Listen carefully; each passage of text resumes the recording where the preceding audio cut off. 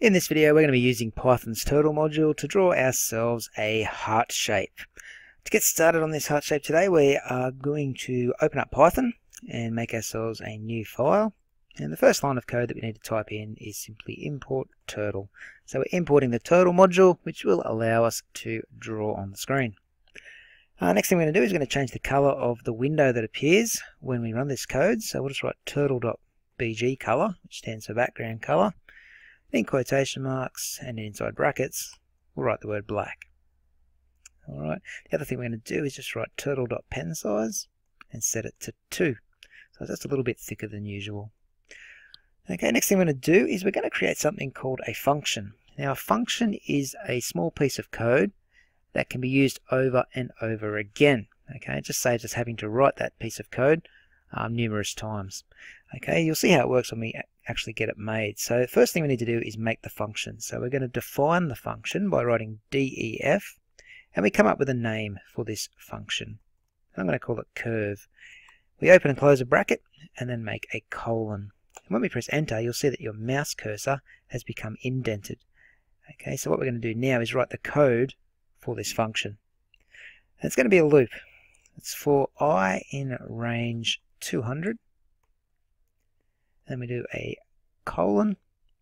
Now inside of the loop, we're just going to do turtle.right, set it to 1, and then turtle.forward, and set that to 1.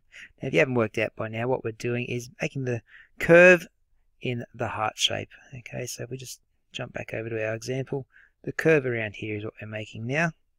Okay, and because we've got two curves, that's the reason we are making the function. It will save us writing the same code twice.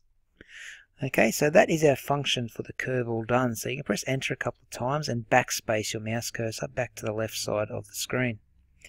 Now the next thing we're going to do is just going to set the speed of the turtle to 0. That means the drawing will have no animation. It'll just appear on the screen as quick as possible. And then we're going to set the color of our heart. So turtle.color. And the first color that we write in is the border color, so we're going to choose red for that. And then the second color is the fill color, so we'll write pink for that. I've actually got quotation marks around those two colors. Alright, so coming down onto the next couple of lines, we're just going to write turtle.beginFill. The turtle.beginFill function simply means that the shape that we're about to draw is going to be filled in with color. Okay, I'm going to start with turtle.left. At 140 degrees, and then we're going to move the turtle forward, so turtle.forward, and we're going forward 111.65.